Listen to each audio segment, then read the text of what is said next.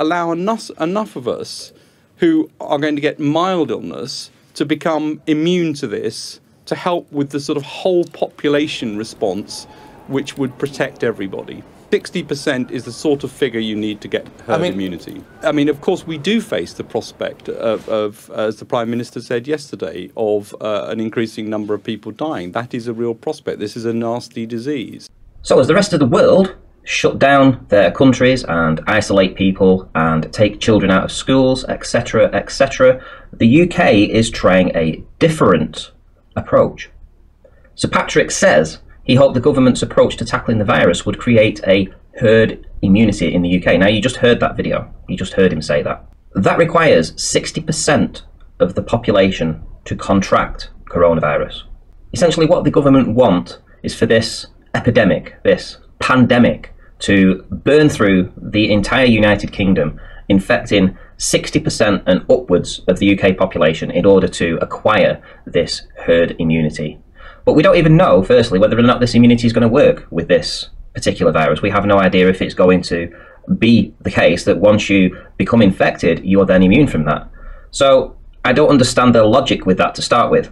And that's why I've been wondering for the longest time, why is the UK not putting in measures to stop planes coming in, to ban public meetings with people? Why are they not doing anything like this? Well, essentially, here you have your answer. They want the public to be infected. They need 60% to be infected. And as far as I can tell, we are the only country in the world that is trying this approach. When every other country is placing their citizens in lockdown, the UK is saying, not to worry. We want you to socialise. We want you to get infected. We need you to get infected. Because once you get infected and 60% become infected, then we have somewhat of a herd immunity. This is their approach. But let's see what the figures say when we actually look into this 60% and how many people that would need to be infected to actually achieve their goal of herd immunity in the UK. Let's have a look, shall we? So currently in the UK, we have 67.78 million people. That's how many people live in the UK. So let's try and work out a percentage of 60% to see how many people need to get infected. Over here we have 67.78 million. Let's divide this by 100 to get a 1%, and let's times that by 60. So to get 60% of the UK's population, we need to get 40 million people infected with coronavirus. That's how many people would need to get infected for the UK's measures to be effective, for this herd immunity to become real in their eyes. Even though we don't know whether that's actually going to be the case, whether we are actually going to get herd immunity or not, 40 million they are expecting to get infected. They want 40 million to become infected. So let's have a look at how many people are currently infected in the world right now, apparently using the statistics from worldometers.info. Coronavirus cases 149,596, with deaths 5,604, 73,716 recovered. So what we have here is we have the current statistics. Now then, let's have a look at the amount of active cases. So currently with the active cases, we have 64,590 who have a mild condition, and we have 5,686 which are serious or critical. Now, serious or critical means that you need intensive care. You have to have a bed, you have to have oxygen, and you have to have a nurse or doctor tending to your requirements, tending to your care. When we look at the closed cases, we have 79,000 people that have had a result from this virus. We have 73,719 who have been discharged and recovered, and we have 5,604 who have died. Now then, this is a percentage of recovered to death ratio of 7%. That means that 7% of all the cases that have had a result have resulted in death. 7%. You can't work out what the active cases are and what their effect are going to have on the closed cases, because they're still either or. Either they're going to recover or either they're going to die. So when you're trying to figure out what the actual percentage or the mortality rate is going to be, you have to base this upon these figures on the right here, which is the recovered versus the deaths. And unfortunately, that says a 7% death rate. When we look at the active cases, we do actually see a correlation. We have 8% which are still in serious or critical. Around a week ago, the coronavirus mortality rate, as by the WHO, the World Health Organization, stated that there was a 3.4% mortality rate.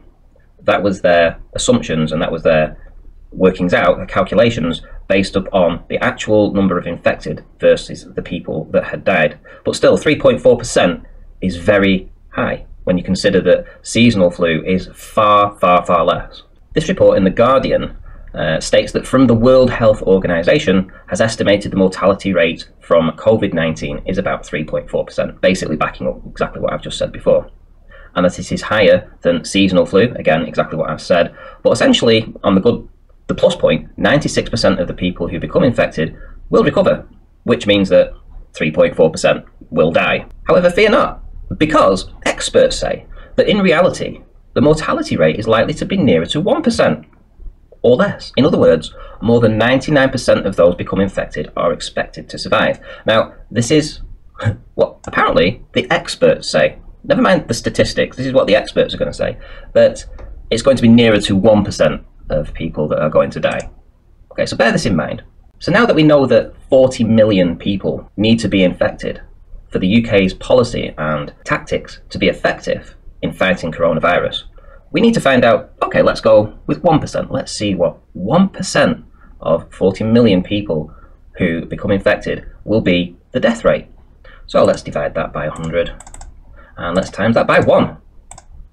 And here we have a mortality rate which the UK is quite prepared to accept based on just 1%, because this is what the experts say. 406,000 people, 406,000 deaths. If just 1% of the UK population die to coronavirus, if the UK has their way in allowing the virus to spread like wildfire through the entire UK, infecting at least 60% of the population. What happens if we include the mortality rate as stated by the World Health Organization? So with 40 million infected, we will divide that by 100, and we are going to times that by 3.4. Now, this is the statistics that the World Health Organization say is the mortality rate of COVID-19. With 40 million people infected in the UK, we will get 1,382,000 deaths. Let that sink in. 1.3 million deaths in the UK, with which the government are quite happy to allow to transpire.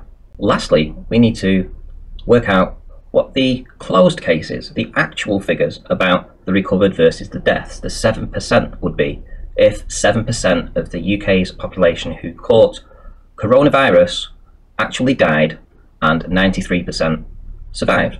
From 40 million infected people, 60% of the UK's population, we are going to divide that by 100, and then we are going to times that by 7. The actual figures, if we allow 40 million people to become infected, is going to be 2,846,000 deaths. Let that sink in. The UK government is going to allow coronavirus to spread to 60% of the population, which, based upon current figures of recovered versus deaths, will lead to 2.8 million people dying here in the UK. This is just facts and figures. This is just policy that the UK government has put forth. Lastly, we just need to understand why this statistic will be so high. And it's very, very easy to understand why at least 7%, if not more, of the population who catch coronavirus will die. And this is the reason. Here we have the statistics for the critical care bed capacity in 2019 and 2020.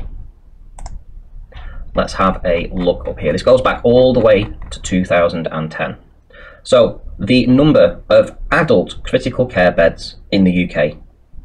Let's scroll right down to January of this year. And how many critical care beds here in the UK did we have? We had 4,123. That is how many beds we had here in the UK available for adult critical care. Next, we need to understand what the percentage of these critical beds are actually being used. And here we have it in this table here. So if we scroll down all the way again to January of this year, we see that 83% of the 4,123 critical adult beds are currently occupied, which means we have vacancy for 17% of the 4,123 123. When we work this figure out, we can see that we have 701 critical care adult beds available for use here in the UK, 701. Now then, looking at the statistics of the active cases and what percentage of that will need critical care, we are looking at 8%. So using 8% as a guideline, how many infected cases would we need to breach the 701 critical care beds here in the UK? Well, that's pretty simple. Here, when we divide 9,000 by 100 and times it by 8, we get 720.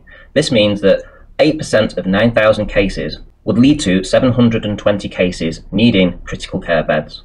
That is the threshold. 9,000 is the threshold.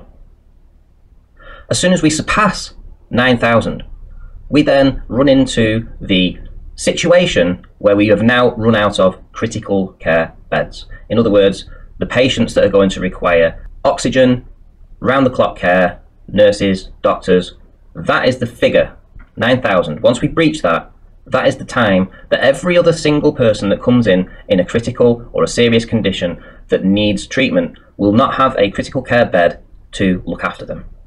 It's really that simple. And when we are talking about trying to infect 40 million people here in the UK, 40 million, the UK, the NHS, we cannot support those figures with the available beds that we have. It is an impossibility. We just cannot do that.